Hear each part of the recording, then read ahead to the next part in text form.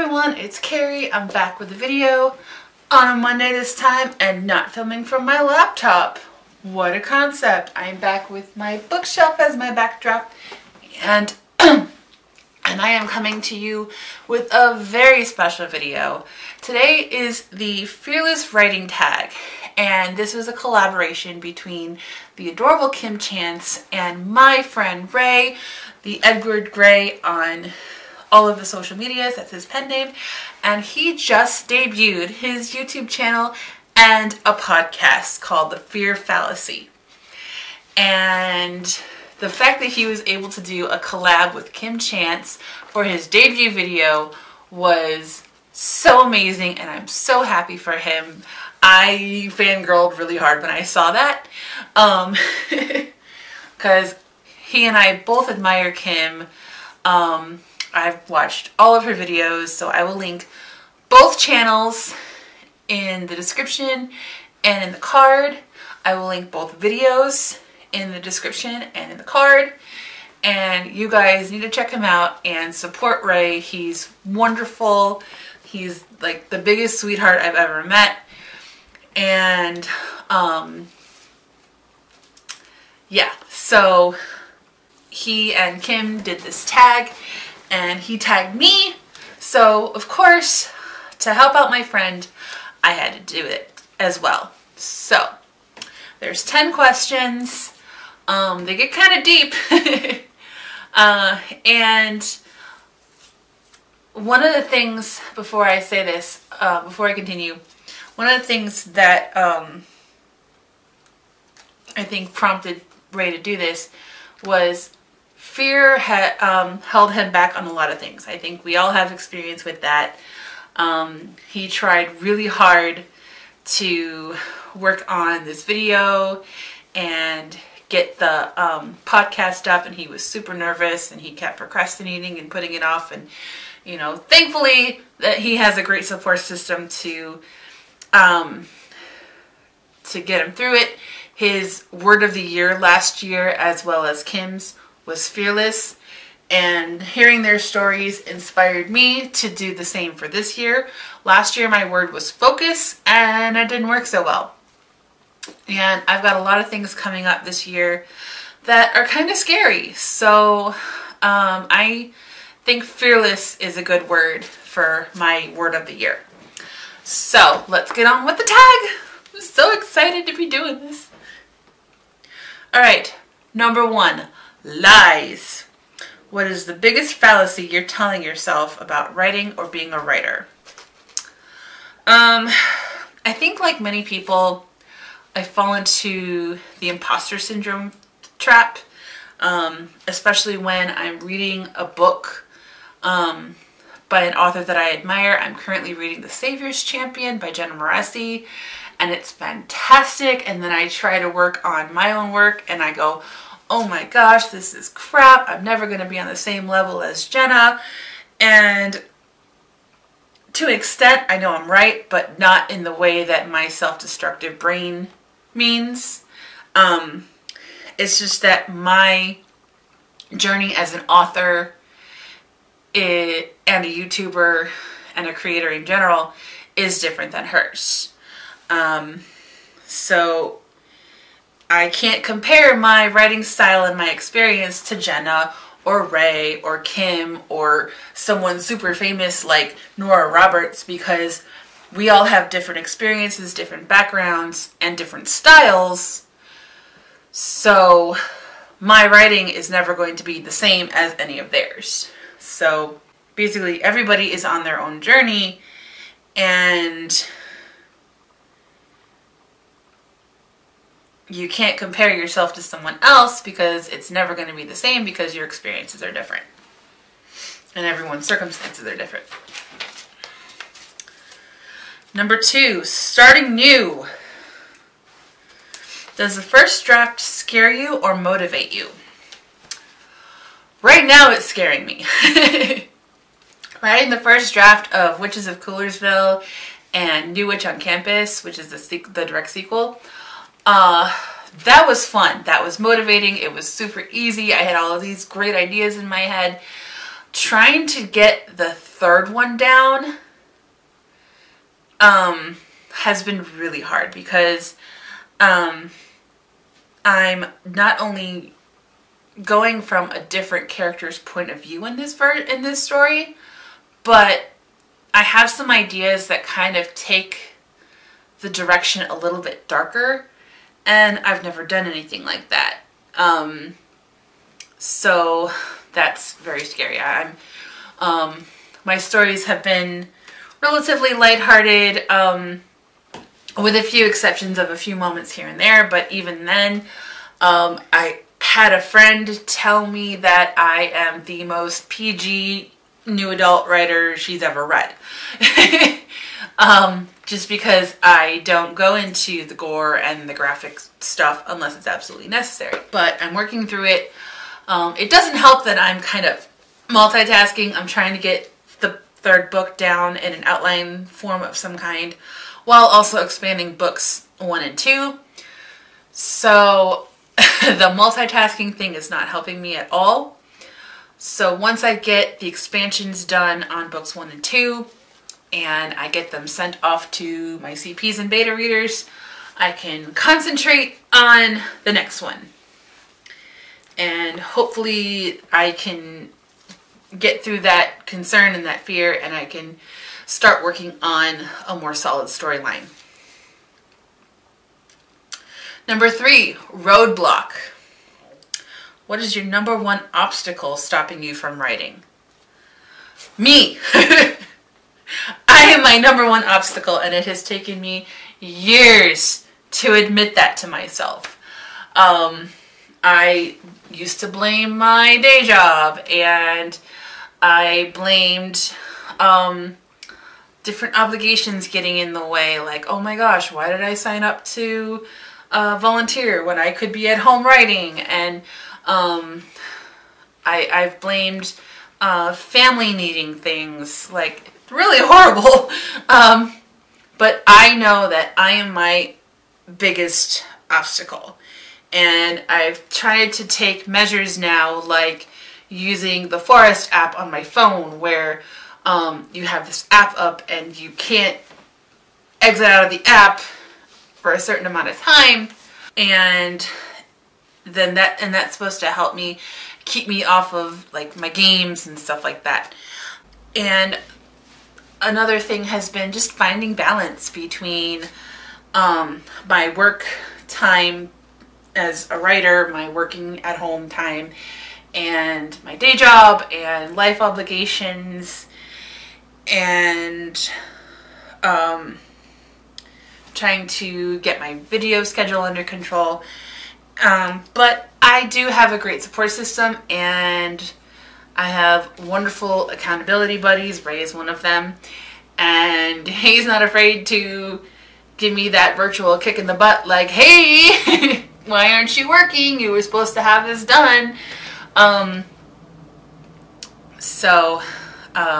Or when I'm like wallowing in self-pity and, oh my god, this sucks and I'm never gonna accomplish anything, and my friends and Joe are all there to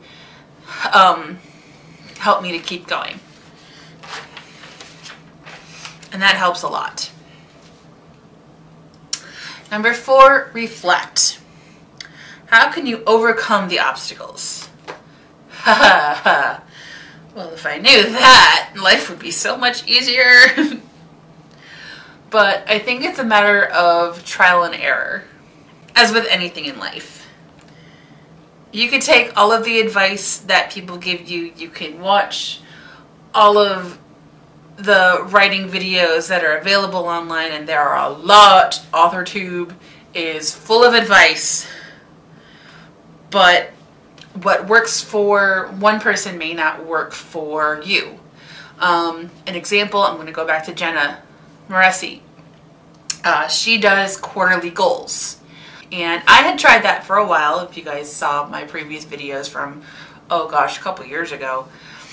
And I realized that that system no longer works for me. I will wait until the last possible minute of those 3 months and then go, oh my god, and like try and scramble and not necessarily get my best workout. So I have to break things down into smaller chunks and do monthly goals. Some people plan things digitally on their phone, on their computer. I follow Amy Landino, who has this wonderful lifestyle and entrepreneurial channel, and she is a big proponent of calendar blocking. She goes into her Google Calendar and she plans out everything. I can't do that. I'm a pen and paper girl. I gotta have my planner and I have to write things down multiple times, and that's just how my brain processes stuff. So you take advice with a grain of salt, and if it doesn't 100% work, you tweak it or you move on to something else. Number 5, perfectionism. How can you challenge yourself to get past the perfectionism/procrastination trap? Oh, this one's so hard. Perfectionism isn't really a problem. I've kind of accepted over the years that you're not going to be perfect, especially when you're pumping out that first draft. It's going to suck. I have a quote on my little vision board over on my wall that says, "The first draft is as bad as your book is ever going to be." Edits are a part of writing. You have to keep going, keep trying, keep improving, keep tweaking, to get it as best as it can be. And it's never going to be perfect, because everybody has a different definition of what's perfect and what makes a great book, because art is so subjective. But my problem is the constant procrastination, and it's not just in writing, but getting my videos up on time, and maintaining a social media presence, and doing things around the house.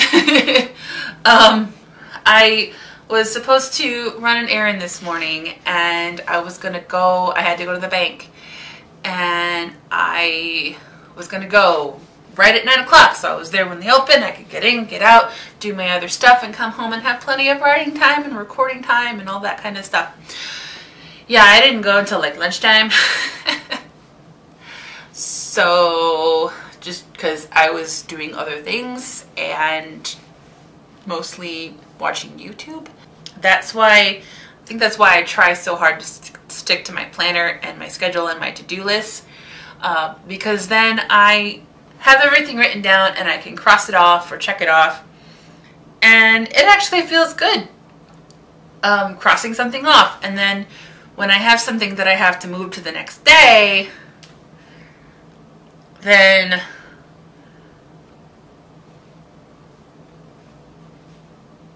I know that I need to work a little harder, and also I know exactly what I was doing.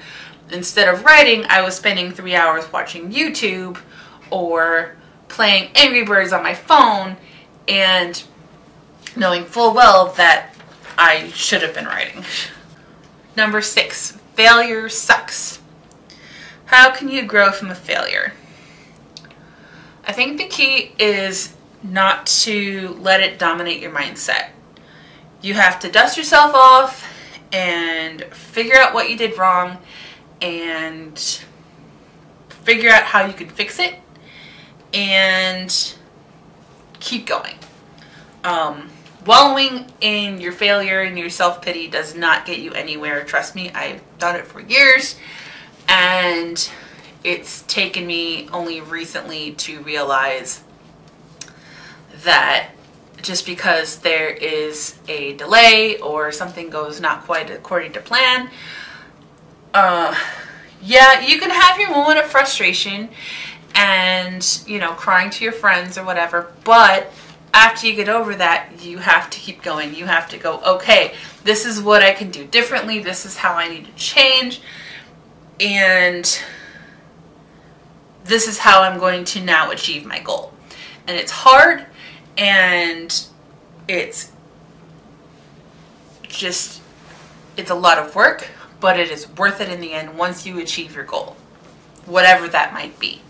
Number 7, rejection sucks too. How can you grow and learn from rejection?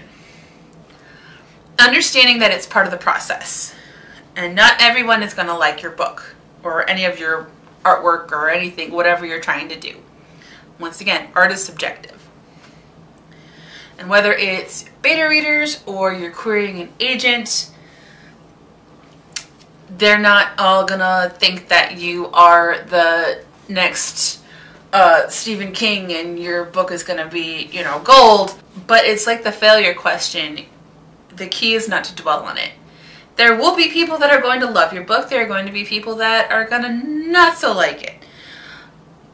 But as long as you put in the work and make it the best it can be, then you know that you are putting out the best product that you can, and you just enjoy when people like it. And try not to worry about the people that don't, because people are petty and stupid. And I was just watching a video about 1-star reviews of book to movie adaptations. This girl named Jeanette, I met her on Jenna's Discord channel, and she was reading 1-star reviews of book to movie adaptations or book to TV adaptations in terms of, they did Sherlock. And the reasons that people gave for 1-star reviews were just so petty and ridiculous and kind of sadly hilarious. So there will be those people, but yeah, you gotta go past it and focus on the good. Number 8, how do you keep moving towards your goals? My planner and my notebooks. I write everything down. I break it into manageable parts, and then I get to work. I also factor in when things don't go as planned. And like last week, I was asked to babysit at the last minute. And so that was 6 hours that I could have spent writing, but I didn't. Or picking up an extra shift at work. Or just being exhausted and needing a self-care day. So then I have to readjust my schedule. And that could mean writing on weekends. That can mean writing before bed, or not going back to bed first thing in the morning, not sleeping in, saying no to things like going out with girls and when you know you have to finish that chapter. It's a lot of adjusting, it's a lot of learning, but that's kind of how I'm working on it. Number 9, new year, new outlook. If fear wasn't holding you back, what would you be doing right now to further your writing dreams? Well, in terms of the publication process, it's not fear holding me back, it's lack of finances right now. Partly why I'm working so hard on my Patreon page and my Skillshare class to get a little extra income. But as I mentioned before, being scared of this new direction that I want to take my series, if fear wasn't holding me back, I would probably have like book 7 outlined by now. But I've just been so stuck and so nervous about the direction that I want to take this particular story that it's blocking me. And I really need to try and like break through that. And number 10, leap of faith. What is one thing you plan to do this year, even though it scares you? Getting as much of this series at least outlined, if not having a full first draft done, as I can. Fighting the block on book 3 and just keep going, and then I can concentrate on edits and one day doing releases. There's, like I said, there's things going on this year that I can't talk about right now, but I will go into in another video that are going to make life a little challenging. But if I can focus over the next few months and get as much done as I can, I think focusing on edits will be a lot easier to concentrate on for a while.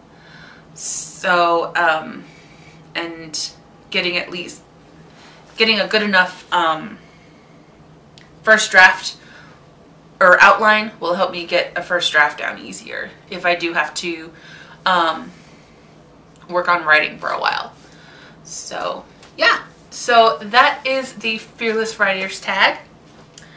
Like I said, I will link Ray's channel and Kim's channel in the card and in the description. And I highly encourage you guys to check them both out. Ray is a debut AuthorTuber. He's wonderful, and I am so excited for him. Also check out his podcast called The Fear Fallacy.